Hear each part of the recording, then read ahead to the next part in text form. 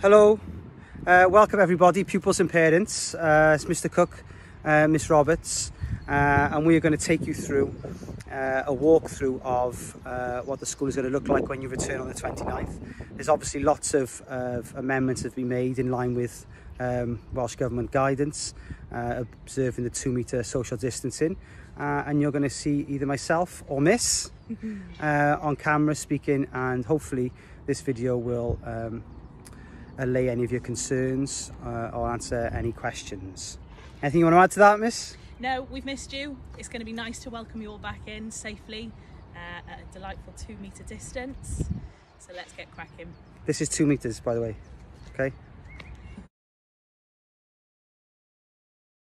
So, if you're a pedestrian and you're walking into school, you are just going to come into either this entrance or the other side entrance.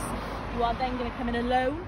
You're going to make sure that you're observing the 2-metre social distancing rules, which you'll be able to see by the stencils on the floor, and then you'll start to make your way up to the school via the pedestrian crossing.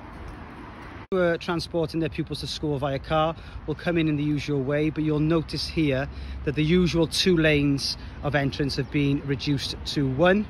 So you follow the cones around here, and you will notice that the only permitted place to drop off your child are going to be the 3 pupil drop-off points, which you can see just in front of me, and I'm walking to one now.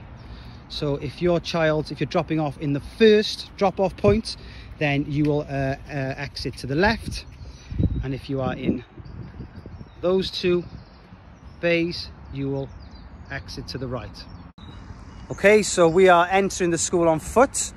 We're observing the 2-metre social distancing length behind us, and if I flip it around, you will then see clearly Mr. Finch and all of the caretakers have done a fantastic job in ensuring that the pupils know where they are going and the distances they must observe. So if you are coming in on bus, you may be able to see it's very simple. Once again, you have the shields on the floor that show you social distancing when you get off the bus. There's going to be plenty of staff here every morning for any questions, to monitor the spacing between buses and the arrivals and departures. You're walking into the main entrance, following the stencils, keeping 2 meters apart and keeping to the right. We've arrived at this point adhering to the 2-metre social distancing guidelines. If you are a member of staff, you're obviously going to carry on straight into the main entrance. If you are a pupil, you are going to head through, once again, following those chevrons round to the other side of the school, where you'll see your appropriate entrance for your classroom. If you are in 6th form, you are going to go around this way. If you are in the lecture theatre or the main hall for your lessons, these doors are going to be open. You're going to filter in through there to your appropriate room. So, as you can see, Mr. Cook is following the path that he should be taking in relation to the chevrons on the floor.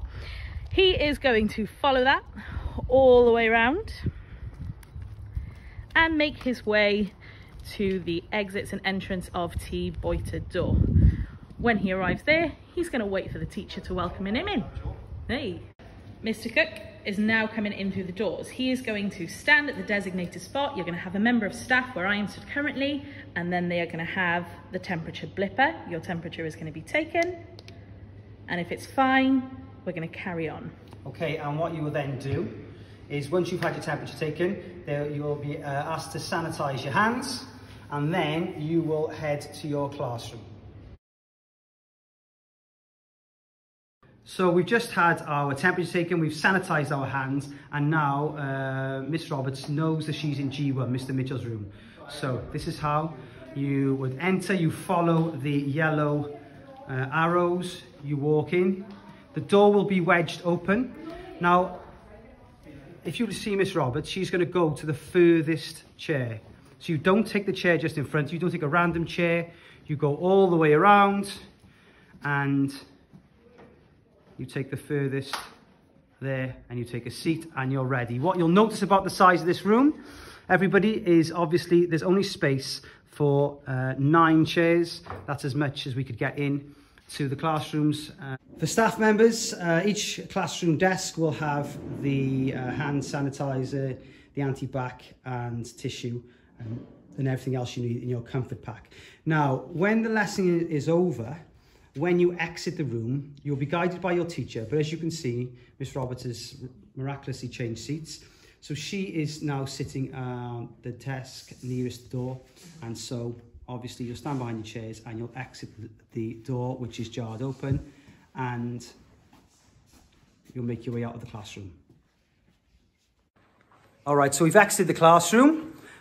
We could be exiting to go to the toilet. We are still observing the 2 metre rule. Now, if you're in classrooms G1 to G4, what you will then do, the toilets you will use, you'll have to take straight away. You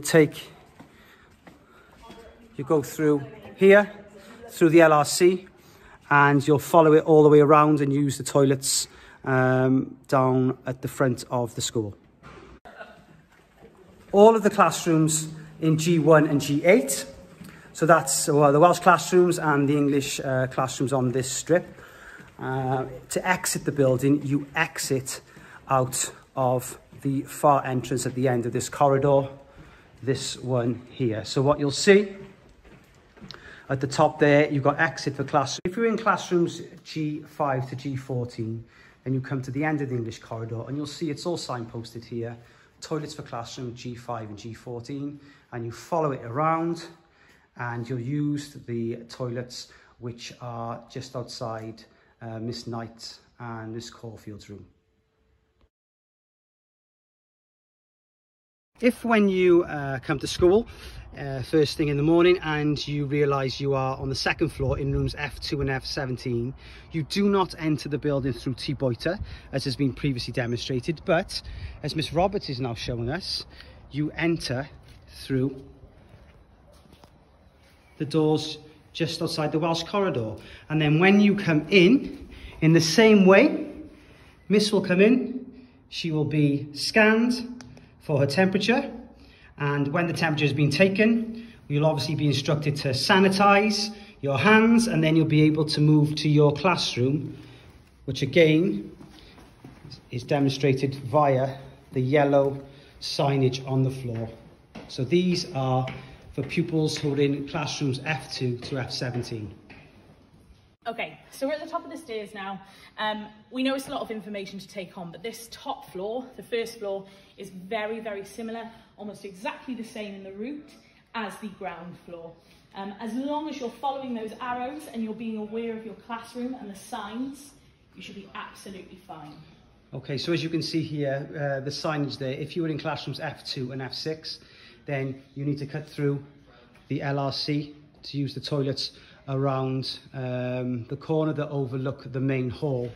And as you follow the signs on the floor through 2 meters, you follow them round, you will see just past Mr. Fisher's classroom, you will then see that's where you exit the building. Now, if you are in classrooms F7 to F22, then you follow the signs around and you will use the toilets on the second floor, which are located on the science corridor. So the main difference with the exits is that we are going to be using an exit that we haven't used previously. So if you're making your way out here, you're going to head down here where you'll see the sign exit for classrooms F11 to F22. Walk through the door. Once again, we're following the signs all the way down. And they continue down here. And if we're exiting, we're going to go straight out these doors. Okay? Once again, you're going to be able to see the chevrons on the floor for that 2 meter social distancing.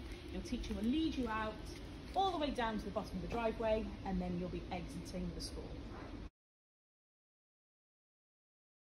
Okay, so once again, as we're coming into T Boita, you're noticing the arrows on the floor with that social distancing rule. The arrows also follow down the different aisles. You are going to go down, take a seat. Please do not move your seat. They've been placed so you're at a safe distance from others. And this is where you're potentially going to be having a little bit of time during break for snack that you brought yourself. Once again, use your common sense maintain that social distancing, that's going to be really easy with the signs on the floor. Okay, so that concludes the guide for returning to school. There may be a couple of things that we've left out, but the signage and the directions in the school are excellent. So look at all of the emails and the guidance that have been sent out to yourselves and parents to help you with your return. Just remember the 2 metre social distancing, remember the hand sanitising, and you won't go far wrong. Ms Roberts, anything to add? Again, we're just looking forward to seeing you back and getting back to what potentially is going to be a new normal. Okay, see you next week.